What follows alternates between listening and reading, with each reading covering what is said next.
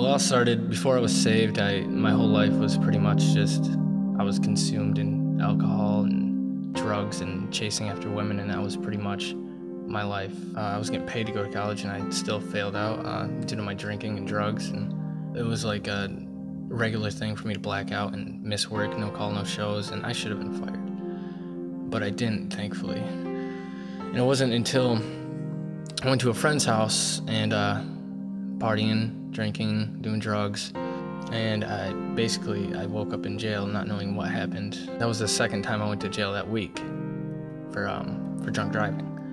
And that really hit me like, it has to stop now. And I stopped drinking, didn't stop with the drugs, didn't stop with anything else. I was the same guy. It's just like, I didn't drink now, that's it. Basically from there, nothing changed. And at work, I have a few friends that go to Life Change Church, and they, one of them just asked me, he was getting to know me pretty good, and he just one day just said, "Hey, I just felt like I had to ask you, do you want to go to church with me Sunday?" And I don't know why he asked, and I don't know why I said yes, but I just said, yeah, I'll go with you.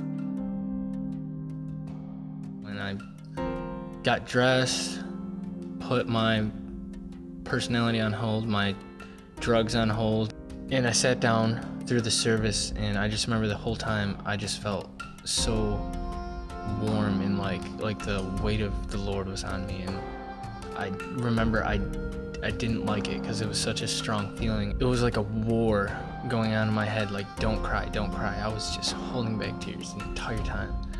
And as soon as service ended, I was like, okay, see you guys, I gotta go. Left, did not plan on coming back.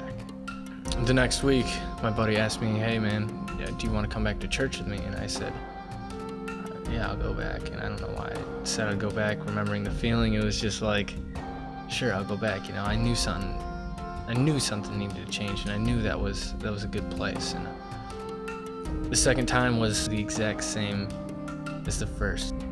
And the whole time I was just like, don't cry, just fighting to hold back these tears. But the second time I came, I started bawling like I've never bawled before, just right in church. And I couldn't tell you exactly why, but I know when I was done, my mind was clear and my mind was set. Like, this is what I need. God is what I need. Jesus is what I need. I know this is where I need to be. My past life is not like, it's hard to even think about, like, because it's not me. It's not who I am now. Especially after I was baptized, like, I was still struggling even after accepting Jesus and making all these changes, quitting all these things.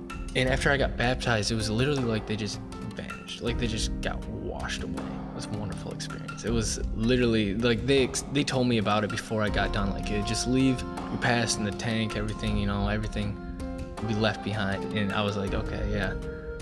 Literally, like everything just, when I raised up out of that water, I could not stop myself from smiling, and I could not stop myself from feeling so whole.